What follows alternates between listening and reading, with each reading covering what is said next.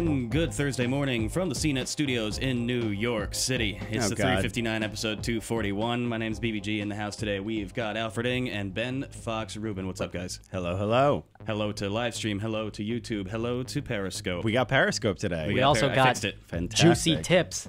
Juicy tips about the iPhone 8. How to please your iPhone.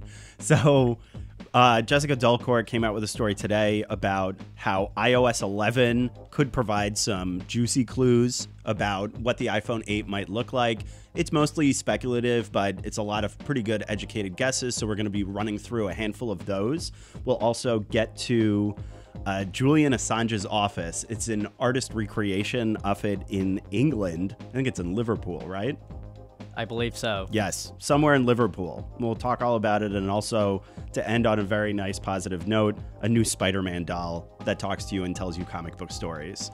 So, he also tells jokes. He also tells jokes? Yes. I look forward to that. Yes. So, send in your questions and comments. BVG will get to as many as he can at the end of the podcast. And let's make this thing happen. All right. Oh my God. What? Stop doing... Okay, here we go. Called 3, facial expressions. 2. Welcome to the 359. I'm Ben Fox Rubin. I'm Alfred Eng. iOS 11's new features offer some useful early clues about the highly anticipated iPhone 8.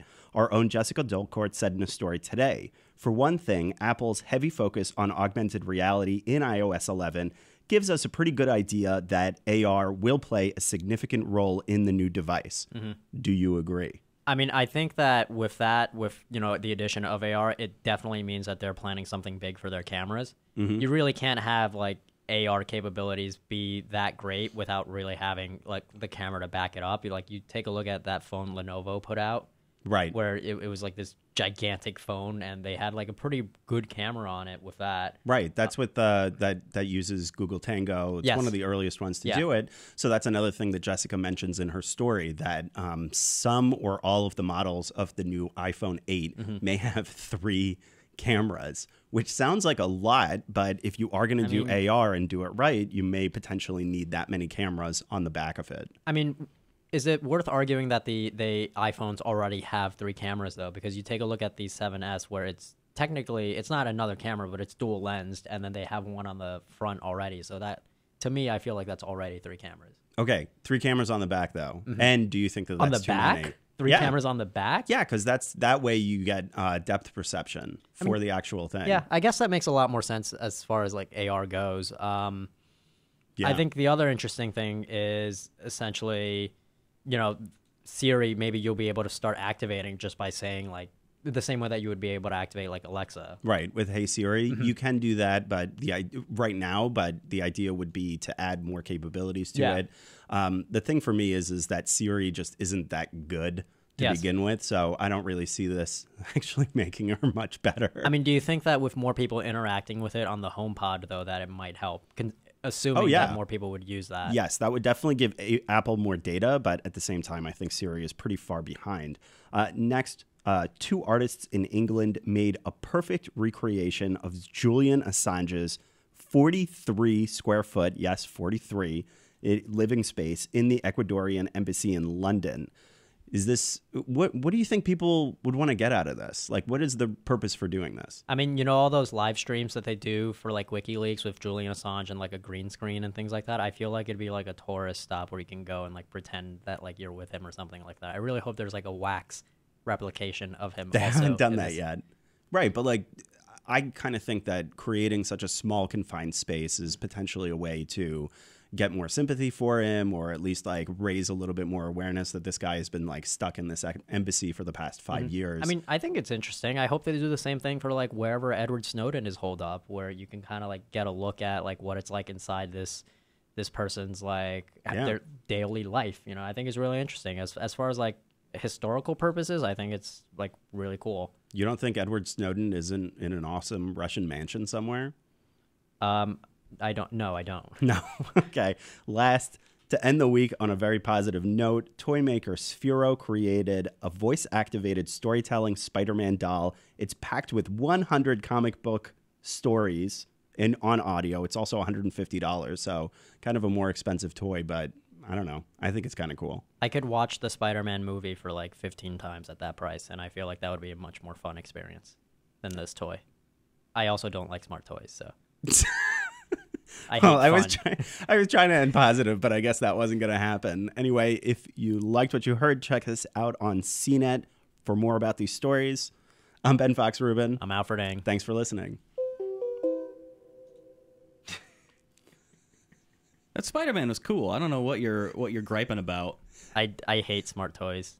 Whatever. You never had a Teddy Ruxpin growing up. That's your problem. Yes. No, he's a Ute. He doesn't have. Just give me Teddy a phone Ruxpin. and Angry Birds, or what are kids playing now? I don't know. I do think it's cute. However, it is kind of expensive. It's not even sure cuddly. A lot of people... Like, it's like maybe if it was a Teddy Ruxpin like cuddly kind of thing, but this thing's like rock hard. Like, who would play with this? It's kind of rubbery. I would like some juicy tips Same on kids who have... pleasing your Spider-Man toy. Oh, don't go there. No, this is for children, Ben. This is a family-friendly show. That's true. It is a family-friendly podcast. I retract my comments. Kids play with action figures and plastic dolls all the time. But exactly, and this thing does not look like an action figure. It's like trying to be cuddly and then also it's just weird. I don't agree with Scott's verbiage of cuddly necessarily, but I still think it's pretty cool. Yeah, because it gave me something to read me comics. I can be that much lazier. Yeah, I agree. I like that idea. Anyway, okay, but do we have Apple questions? We don't have too many Apple questions, but actually this is a great opportunity to plug the ongoing series we have on CNET. James H. is asking if there are any possible new adaptable softwares for people with disabilities such as himself. And we actually have an ongoing series on CNET right now. Mm-hmm. It is called Tech Enabled. Tech Enabled. Yeah. You had some great stories for Tech Yes. Enabled. Please plug. I wrote one story for Tech Enabled about a smartphone that quadriplegics can use just by using like head movement. So it uses like facial recognition, and then it registers your face as the mouse. So like you move your head around, and it uses that to click on things on your smartphone instead. So you don't really need to touch it or anything like that. A lot of people have been using this to kind of like control their smart homes and things like that, or just chat with people. I actually used it to chat with one of its co-founders who is a quadriplegic over in Israel, and we talked on Skype using just that, which is really cool. Was that also the same story where you mentioned a guy that is like a really badass Street Fighter player? That's my other. That's your other one. Story. This guy plays Street Fighter with his face. We did a whole really thing cool on gaming, story. which is really neat. Yeah. So in this one, it was basically about there's these two companies, one called Able Gamers and the other one called Special Effect, that they help create like special controllers specifically for disabled gamers, and people would go to them for like consultation sessions, and they'd figure out like what your needs are, like based off of like what your abilities are and like what kind of controller they need to make for you. So they had one where it's like completely mouth controlled, where like you would play with your tongue only, and then they had ones where it's like foot switches. So if you couldn't like use your hands to control in like a first person shooter kind of thing, but you could use like fingers to like shoot, right? They had like a foot pedal thing or like a board thing where like you could swivel around that to like move around in the game and then like just shoot, like pressing like one button only. I think that's really cool. Sweet. That is really neat. That's pretty awesome to, people that want to game, help them game as much as they can. But I think James's question was more about software. Both of my like questions were more about hardware itself, except for the smartphone example. But I know that Apple actually does a lot when it comes to like being more accommodating for, people that want to use like their technology and things like that. A lot of it's like for blind users where they have like screen readers that are really helpful. I don't think they revealed that much about that at WWDC though, where it's like new per se, or for like the iPhone 8. Arguably, like more Siri functions, especially if you're going to utilize the HomePod. Yeah. Those could help people with, a variety of disabilities. So that is obviously helpful. I just think that like even with Alexa and Google Assistant, which are, far and away better products than Siri, they're still kind of frustrating to deal with. So somebody with a disability that's actually going to try to rely on this stuff for their smart home, I don't really think that we're quite there yet, but it might make certain things much easier for somebody to do. I think so. Yeah. And this is obviously ongoing. There will be lots more coverage in this series. In fact, I don't know how much we can really divulge, but I know Roger's out on working on another story right now. Yeah. How much can we spill on what Well, he's working that's on? for road trip. That's for not road for trip? That's for road trip. Yeah. My mistake. Yeah. You'll just have to wait and see.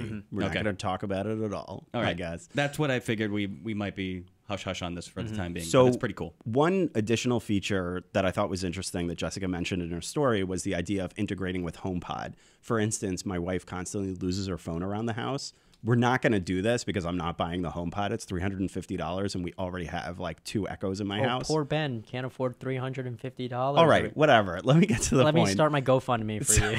That would be really nice. So let's say you've got the HomePod. You don't know where you put your phone. You can ask Siri to find your phone, which I know is like such a first world problem. But at the same time, it's like instead of getting on your computer, do Find My iPhone, something like that. I think that could be a pretty useful function for something that Yeah, I'm surprised. the Echo doesn't do. I'm surprised Amazon hasn't already done that with the Echo. Like, Find My Amazon phone. Right? Exactly. Why would they? Why Because wouldn't they do there that? are no Amazon phones, I think. Yeah, definitely. Anybody in the chat, go ahead and chime in with some of your predictions or thoughts about what we're going to see out of the iPhone 8. It's kind of quiet today, but that's all right. Then. Yeah. Getting close to the end of the week. Yeah, I would say so. Everybody's getting a little sleepy. We're getting into the summer. I disagree with one of the predictions that she made based off of what iOS 11 has to offer, and that is the iPhone like standalone like VR headset kind of thing, similar to like what Daydream is with like Google. Mm-hmm. I really don't think Apple's going to come out with something like that on their own. Why not? I think they're going to come up with like VR stuff for it. I don't think they're going to come out with their own headset.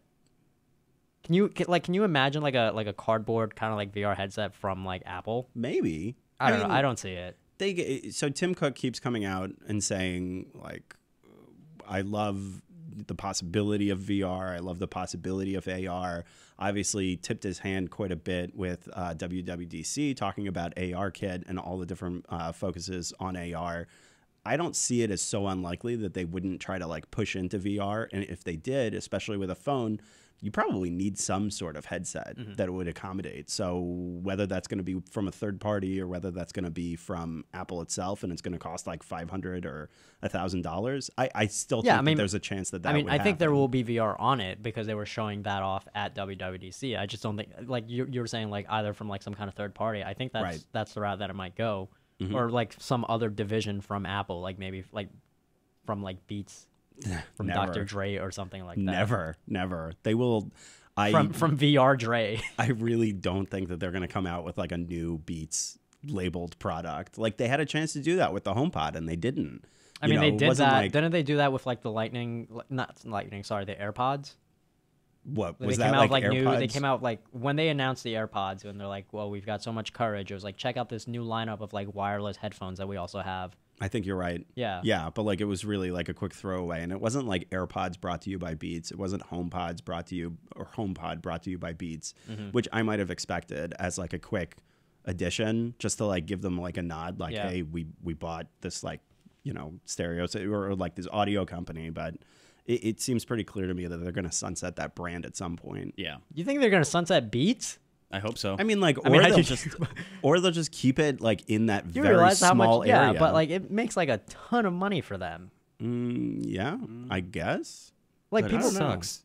Yes, but like it's at a really high price and a lot of people buy it. So either way, like if it's gonna make you a ton of money and you don't spend that much money on it to make it, like. I really expected them to promote the name Beats a lot more. Yeah, that's my point. Didn't. I think like Beats are like dumb popular, and like I don't think they're gonna sunset it anytime soon. Yeah, I don't think they're gonna sunset it anytime soon, but they're really not showing it off as much as they could be, which is too bad because they're coming out with audio products. Beats Car.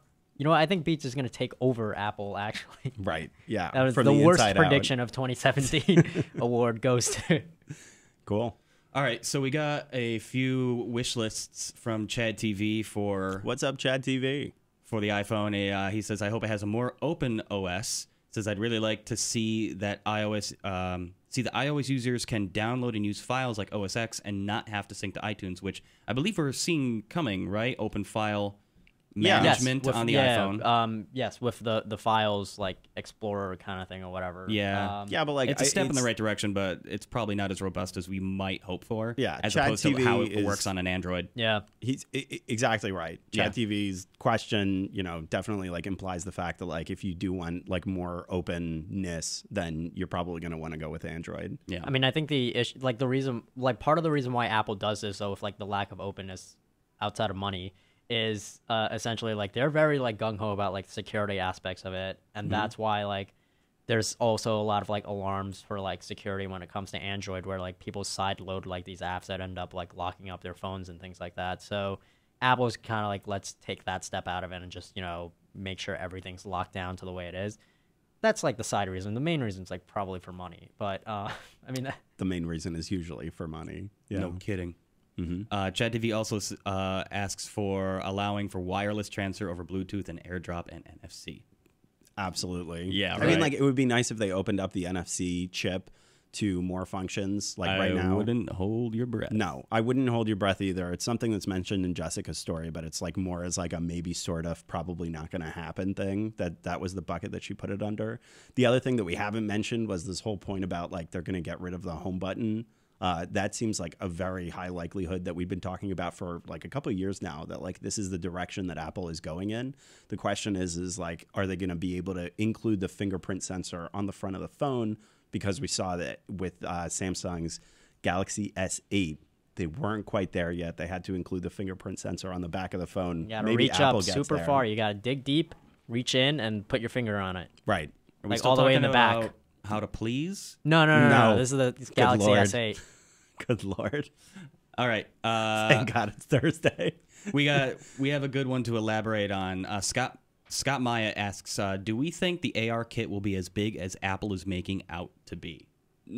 I don't really think so. That's a they're- great question. They're accurate in their claim that this is going to be the biggest AR platform ever because they have the most phones like out there, like Right.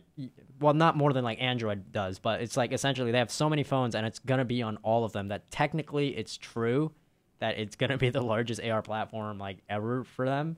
Yeah. No, it's because they don't have nearly as much fragmentation either. But there are obviously yeah. way more Android phones, but Android phones run on any flavor And that's the of thing. Android. Like I'd like to see the comparison of how many Android phones are out there that can actually run like Project Tango or like their AR capabilities. So Totally. they're technically correct about that. As far as like usage goes, though, I think they're completely wrong on it. Where like their AR features are still like kind of like the fun, cool the ones where it's like, hey, look, there's a fidget spinner on this table. Whereas like with Google's like AR capabilities, it's like you're gonna be able to know how much a beer costs at this place, and you're gonna be able to like get your Wi-Fi password like using the AR on this. So biggest, sure. Most useful, probably not. Like, I mean, I think you're and very most much on used, point. probably. I was probably going to make like a couple of those points, and you got to them. So well done. I agree. I'll save some of my points. No.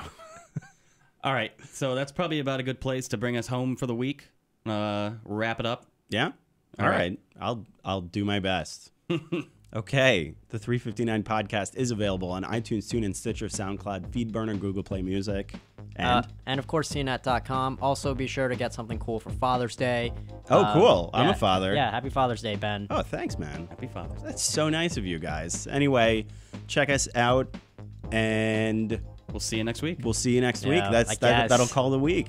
Yeah, Yeah. we'll do it. We are burnt out for some reason. Please come back. All right. Later. Take care, everybody. Excelsior.